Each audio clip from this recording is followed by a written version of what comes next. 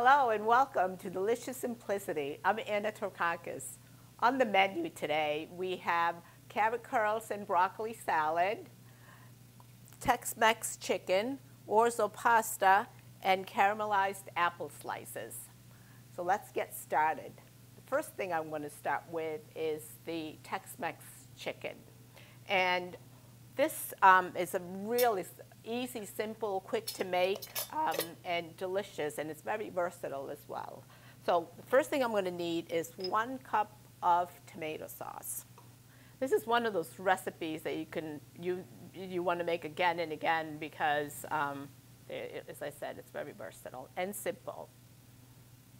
Easy on the budget, easy on the waist, and fun to eat. Also, we're going to use 1 tablespoon of tomato paste. That goes in here.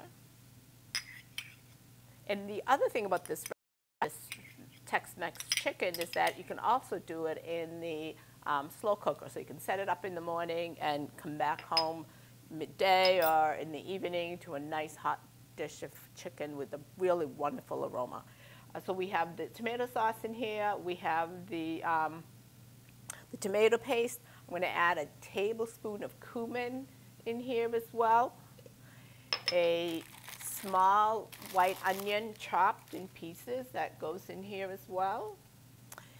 Then I'm going to add 2 cloves of garlic. And the cloves of garlic, I'm going to slice them up really thin, really fine.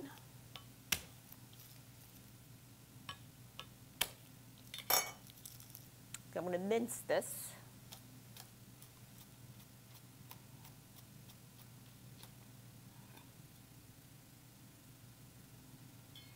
And in it goes.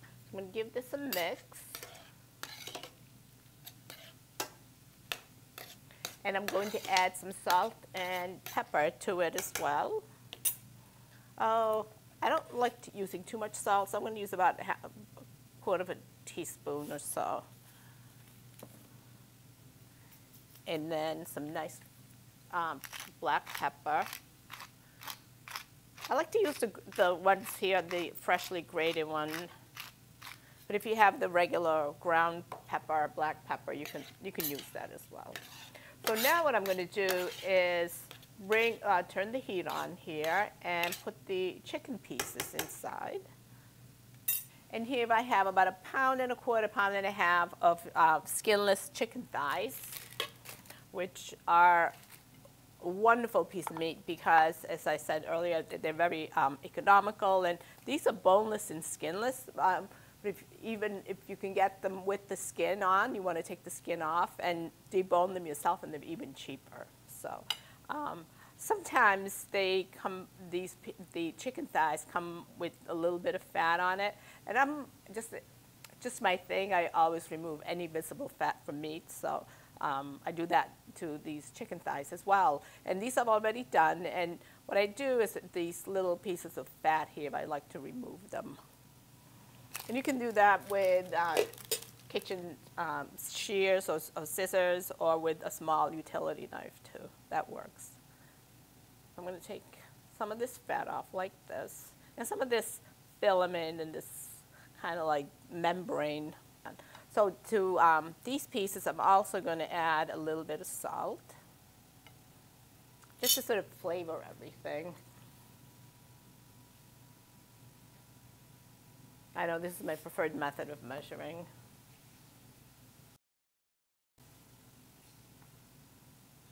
All right, so.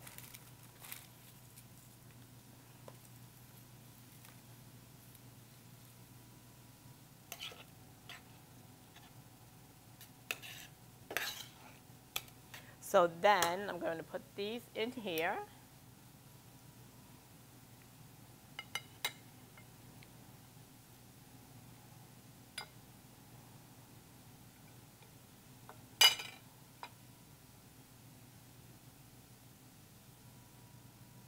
And let me clean up here a little bit. While that comes to, I'm going to bring it to a boil and then cover it with the lid and reduce the heat and let it simmer for about 30 minutes. All right, there we go. That's boiling. So I'm going to stir it or mix it to coat all the pieces.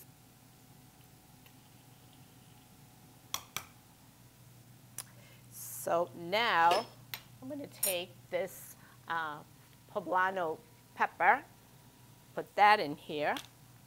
This is a rather mild, one of the mildest Mexican peppers. And so you still kind of, especially with some of the ones that have a lot more heat, you really want to be careful with the seeds and make sure that you wash your hands and not touch any parts of your face or anything or your eyes because you'll be tearing for hours. So these aren't too bad. So it just gives it enough heat, gives this chicken just enough heat to, the pepper along with the cumin, it's all the flavoring really that's in here, and the garlic of course, but that's about it. And it's really very flavorful. And what I like about this recipe, this chicken recipe, is that the chicken really cooks nice and soft, so it pulls apart, so you can make like a pulled chicken sandwich. We today here are going to serve it with orzo pasta, another one of my favorite. It's simple dishes to make at home, and it's really my go-to dish. It's the kind of side dish to have when there's nothing in the house. There's always that. It's one of my staples at home. So I'm going to put this in here. Oh, I can feel the little bit of heat that's in these peppers. So I'm going to put these in here and give it one more stir. Work those in there.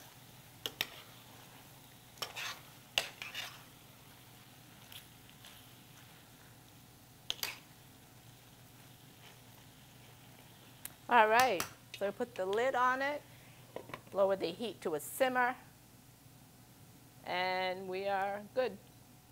I'm going to wash my hands because of these little seeds. One other item that I'm going to add to the chicken is a tablespoon of this Worcestershire sauce.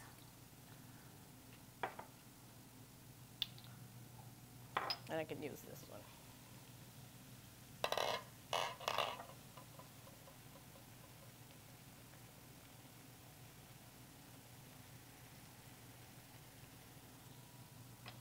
I actually should have added it earlier, but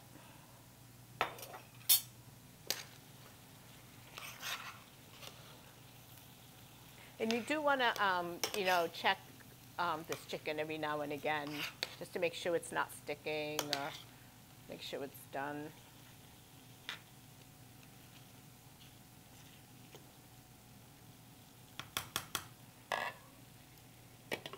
Okay. So that's going. So the next thing we're going to work on is the orzo pasta. As I said, it's like a staple in my house. So now what I'm going to do is I just add about 2 tablespoons of oil in the pot. There we go. And I cook this so this first step is sort of similar to a risotto style of cooking. So I'm going to coat the pasta with the oil because it has a tendency to stick. So by doing this, I prevent that from happening. So this is half a cup. I'm just going to do it twice because I need a whole cup. So here's half a cup.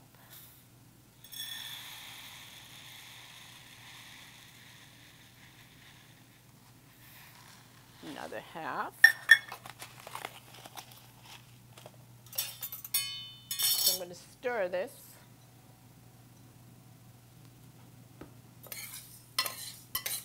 Just like risotto, I want to make sure that each grain is coated with oil.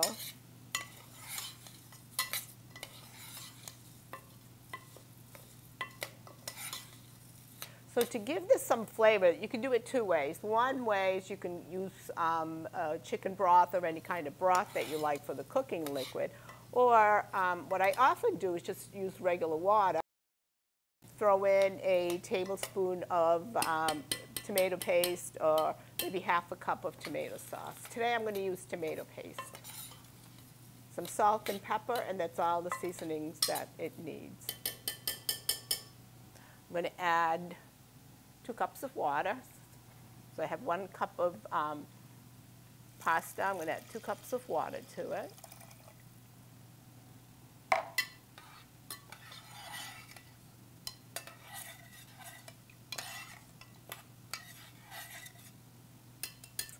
So I'm going to add about a tablespoon of tomato paste. This is nice and thick, and it just gives it a lot of flavor. Stir that right in.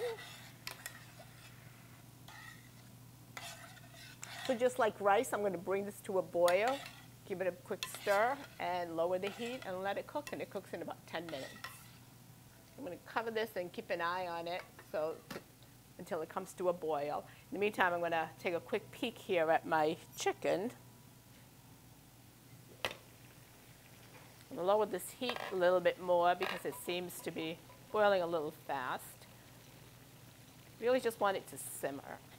This looks like it's boiling. Perfect. So I'm going to lower the heat, stir it one more time.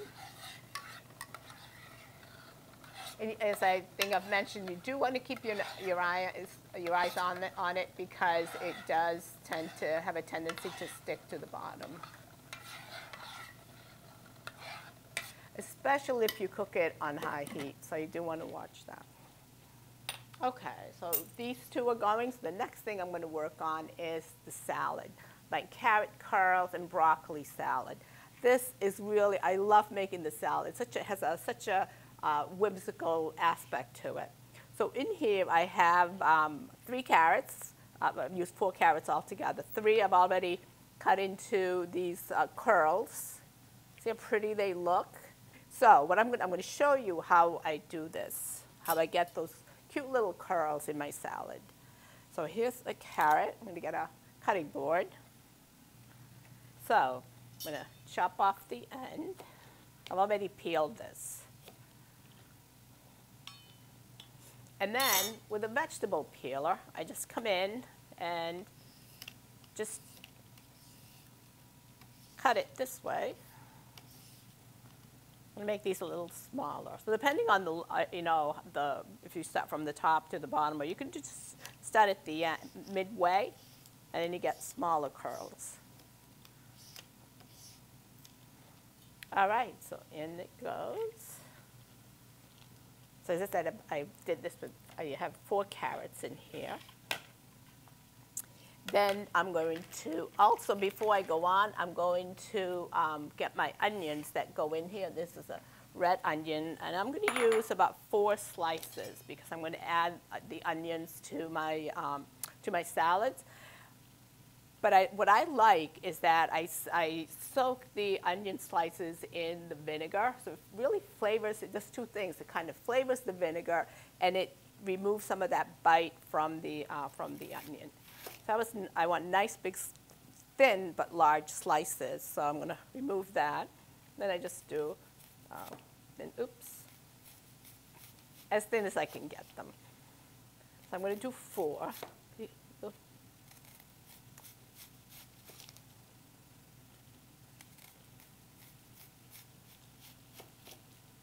I'm going to do 1 more because that first one didn't come out quite the size I wanted. So I allow 1 each, so 4. If you wanted to add more, you could, of course, to taste. And then to that, I'm going to add about 3 tablespoons of red wine vinegar. I do like the red wine vinegar in the salad. So I'm going to eyeball about 3 tablespoons.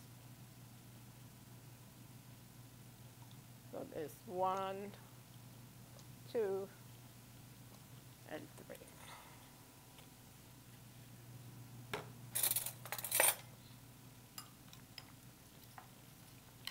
Okay, so I'm going to put this aside here.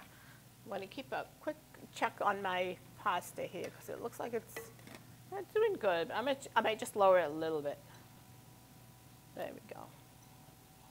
All right, this here is done. So the next thing I'm going to add to my whimsical carrot curls broccoli salad is the broccoli. And I allow for about two crowns for 4 people, which what I've done is, well, let me pour them in here. I've already washed it. I've washed the broccoli and really cut out a lot of the stalk and just keep the florets. And I'll cut them to this size. You can cut it smaller if you want. And you just kind of come in here and cut with the so that you see an opening, like so. Oops, that one went over. And here, this one you could, you know, it's all relative. As I look at these, they look kind of big, but when I had the crown, these looked fairly small pieces. So in this goes. Then I'm going to add to that 2 tablespoons of raisins. I'm just going to eyeball this. Doesn't have to be exact. There's 1. And this just gives it that sweetness that contrasts the crunch of the broccoli. So the broccoli's crunchy, the raisins are a little chewy, and the carrots are in between. So now I'm going to add about a couple of tablespoons of extra virgin olive oil. Again, I'm going to eyeball this. You want about 2 tablespoons. And I want to do the oil first because I want the oil to really stick to the foods, to the vegetables. So now I'm going to add some salt and pepper.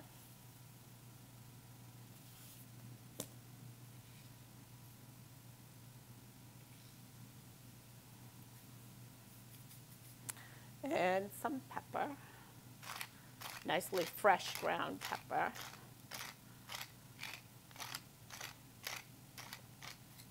I personally like adding the oil and the vinegar separately. If you wanted to mix it together and then add it, you could. But I find that the oil goes a lot further this way. So now I'm going to add the onions that have been soaking in the red wine vinegar.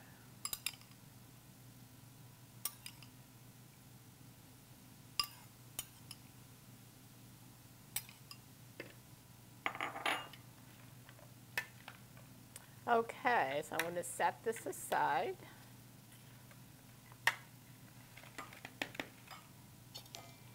And check on my pasta.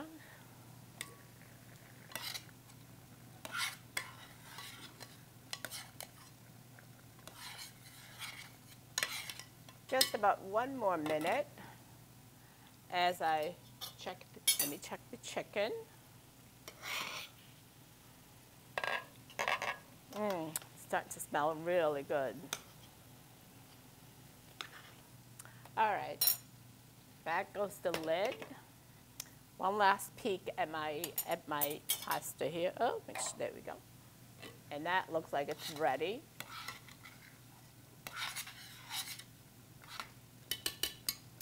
Great, perfect. So I'm going to turn the heat off on that and set it aside. So the next thing we're going to work on is the caramelized apple slices. So here I have some apples that I have already peeled, and I put a piece of paper towel, wet paper towel, to prevent them from getting going brown. So here I have the rest of my ingredients.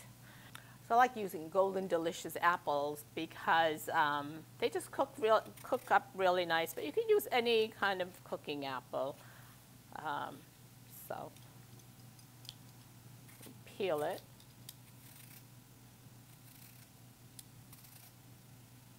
It's the old-fashioned way with a vegetable peeler here.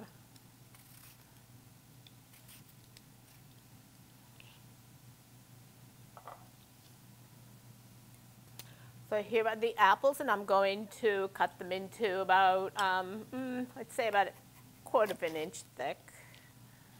And the way I like to do it is just, I do it different ways and different times, but this seems to work fine.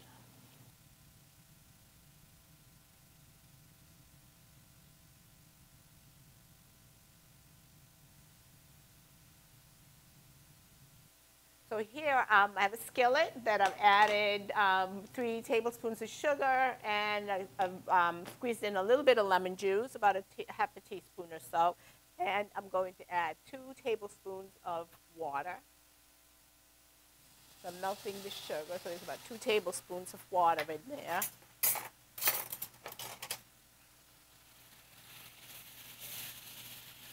Now, when you're doing this, you really need to be very cautious because it's sugar and it does get very hot, and you're going to heat it to the sort of when it starts turning a caramel color, and you'll see it, and it happens very quickly. So you don't want to, put the sugar and the water and the lemon and walk away. You want to be here and you want to mix it. Now what we're going to do is we are going to add the apples to it, and then I'm also going to add a little bit of ginger to it. I'm going to take a small piece of ginger and dice it really fine. This is really fun to watch because you can see the bubbles just becoming smaller and smaller, and of course that's as the water is evaporating. And you'll see sort of like a yellowish tinge. And that's when I usually add the apples because I don't want them to burn. So I see that now. And you can start smelling it too. You can start smelling the burned sugar. I'm going to add this in.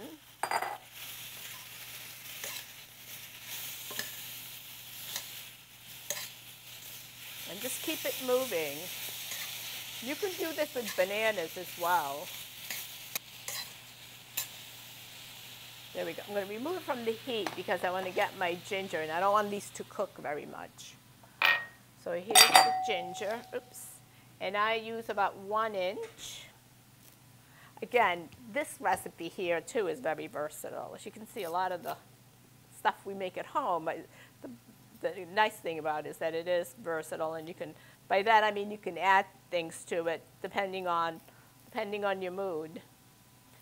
With this recipe, if you want it to be a little richer, you could add, serve it with some ice cream or frozen yogurt, or drizzle some chocolate, melted chocolate on it, or even spread some chocolate chips on it too. I bet you that would be really good. So what I like about the ginger in here is that it just gives it a little bit of a kick. Okay, so I'm going to put that in. As I said, that will give it a nice kick.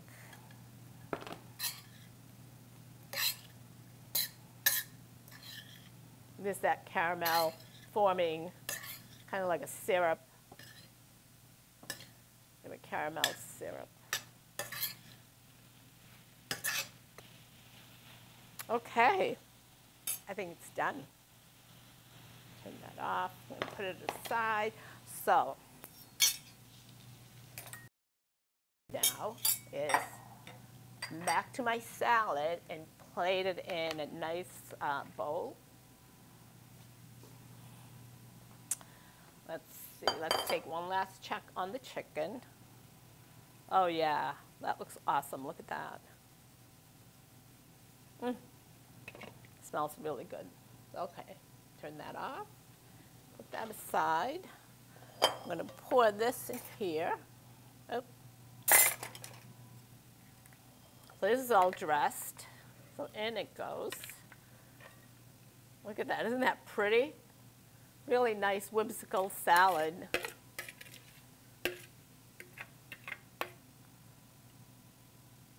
Great. You could just picture this on the barbecue, on a barbecue. As the summer approaches, although you wouldn't know it by the weather we're having, but so here's a beautiful, colorful, whimsical salad of carrot curls and broccoli florets. And the next thing I want to plate is my orzo pasta. I'm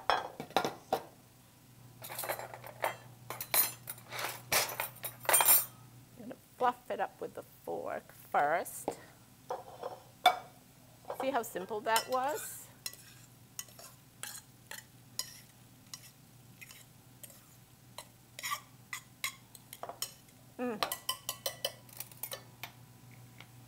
Especially when you eat it nice and hot. Awesome. Look at that.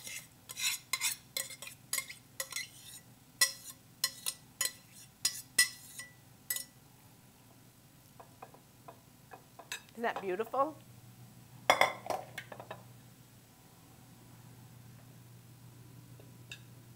Of course, now we're going to plate our chicken. Wait till you see this. Look at that.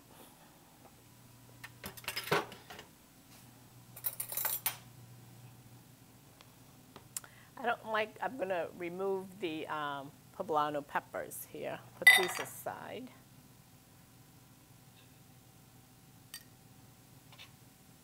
This is so flavorful. It's just amazing. With such few ingredients. So this is a really budget-friendly meal. Look at the pieces. Beautiful pieces of chicken. As I was saying, you can make sandwiches like pulled chicken. Use the same method and make pulled pork.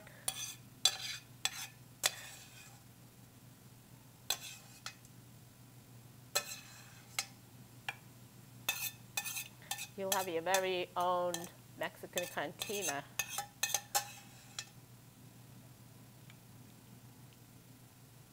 There we go. Isn't that pretty? Look at that, and delicious. Okay, finally we are plating the dessert.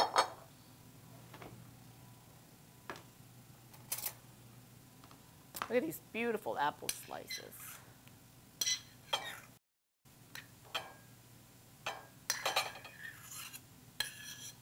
With the syrup. It's all good. A little bit of sugar, but that's okay.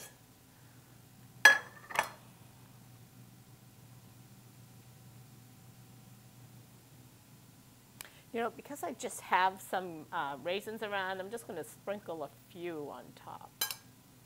As I said, though, you could use chocolate chips. Walnuts is usually a favorite of mine, too. I'll add some walnuts on top. Isn't that pretty?